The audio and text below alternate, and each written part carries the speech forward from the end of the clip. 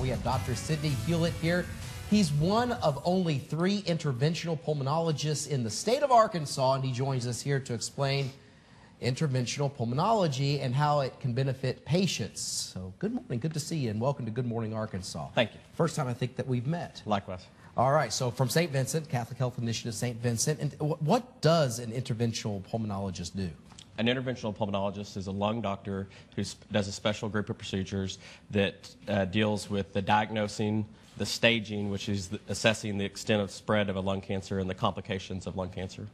And you have to go, I'm assuming that you have to go through quite a bit of training for something like that. You do a 3-year internal medicine residency, you do 3 years of pulmonary and critical care fellowship, and then you do an additional year of interventional pulmonology training, so 7 years. 7 years. Is that why there's only 1 of 3? Well, because med school's got to be at least 7 years for many.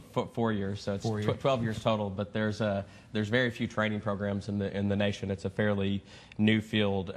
Unfortunately, UAMS has one.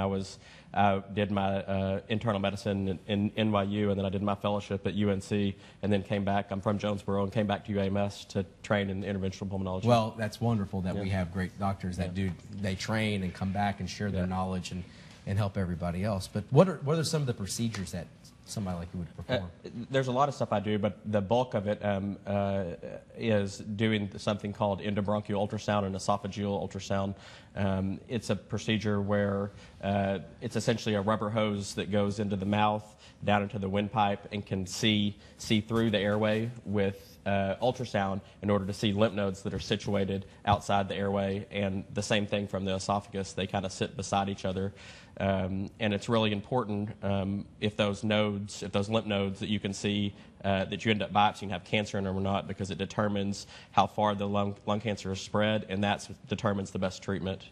So how do you do the diagnosis and then the staging of the suspected lung cancer? Can you do it right then and there on the spot with this? Yeah, it's actually really nice. Traditionally, a lot of times what's happened is someone shows up to a primary care doctor with a cough or some other symptom, and they get a CAT scan of their chest, and they have a mass in their lung that looks like a lung cancer, and they also have enlarged lymph nodes in the chest. So what would happen, say, 10 years ago is they would have a CAT scan guided biopsy of the mass, and then you still need to know whether the lymph nodes are positive or negative in order to determine whether the person is eligible for surgery. So they would have to have a separate surgical procedure to go down and biopsy the lymph nodes. But what we can do now is when we see that CAT scan and we say, this looks like a lung cancer and you have enlarged lymph nodes in your chest, we do endobronchial ultrasound, biopsy the lymph node, and we diagnose and stage in the same setting in a minimally invasive way. So it saves the person a extra procedure. It saves surgery. And it saves time, too, I'm sure. Yeah, it does. And it really identifies who should have surgery and not have surgery. People that are eligible for surgery have much higher cure rates than those people that get chemotherapy and radiation in the more advanced lung cancers. So sometimes people use CAT scans and PET scans in order to say if a lymph node has cancer in it or not, which is a common practice, but you can't tell that from both of those, either one of those scans or both of them combined. You have to biopsy the lymph nodes because neither one of those are good enough to say that that node has cancer in it or doesn't have cancer. That's some fascinating stuff. Now, the day of the procedure that you go in there, how invasive is it? What do patients expect? It's an outpatient procedure. We bring you the procedure's done in the hospital in our bronchoscopy suite. We put an IV in. We give you some sedation medicine. Most people don't remember the procedure.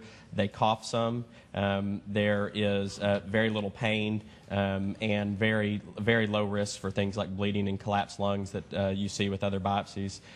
So it's a minimally invasive procedure. It usually takes about 15 minutes. And we actually have a pathology doctor in the room with us as we're taking biopsies. And about 90% of the time, they can tell us this. They look at the specimen that day and say it looks like cancer, it doesn't look like cancer. So the overwhelming majority of the time, we can give the patient an answer the first day, the day of the procedure, that this is what it looks like. That's some amazing stuff. How old is this technology? It was first introduced. It was introduced in research in Japan, but introduced to the United States in 2005. But it's becoming more widespread now. But still, a lot of things are still done the old way. All right. Well, thank you so much Thanks. for sharing your knowledge and coming back home to Arkansas. Right.